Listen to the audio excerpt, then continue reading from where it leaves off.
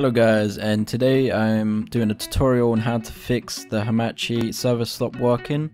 So if your Hamachi ever crashes, has any kind of problems, this may solve your problem for any kind of problem Hamachi related, any sort of crashes sort of related. This is where this video could come quite in handy for you. So my Hamachi does this sometimes. It hasn't done it much since I've found a solution to fix it, so I can't exactly show you the message that comes up, but you'll know what I'm talking about, because if you're here you know what it is and it would have happened to you for you to come and find this video. So basically what you want to do is you want to press the Windows key and R together and you'll get this come up, and you want to type in services.msc. okay, services.msc, just like that, and you want to click OK, and this will come up right here. You want to find Hamachi. It will not come up as a H, it will come up as an L, log me in Hamachi. So we're gonna find that. Here it is, log me in Hamachi. So what you usually do is you restart the service, or you will start the service if it isn't already started.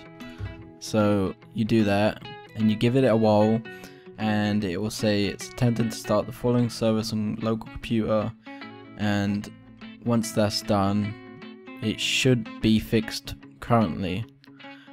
This may not work forever, it may only work for the time being, so one day you might get Hamachi crashing, and if you do this it will fix it for that day, and the next day it might happen again. So the other solution is right click on log me in Hamachi, properties, and go to recovery. So whenever it's self-diagnosis, Hamachi comes up, the message, it will try to restart the service if you do this. So the first failure, second failure, and the subsequent failures, you want to make sure they are all restart the service, and what that basically does, that saves you from coming to the services here. It saves you from pressing Windows and R, going to services, finding log me in Hamachi, and restarting the service. So it will do that itself without you doing all that. So you just click apply, okay, and that's all you need to do. And I'll show you now.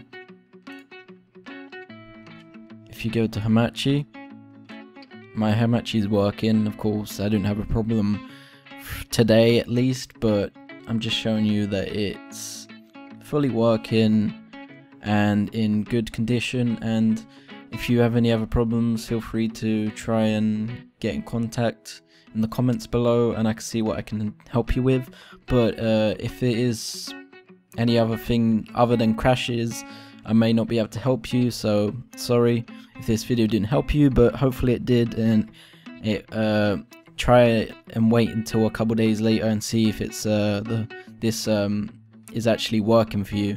And if this did work for you, even though if you didn't wait a couple days and it worked for you straight away, restarting the service and getting Hamachi to work, please give this video a thumbs up, subscribe for more tutorials and gameplay content, any sort of technology related, it will be on this channel.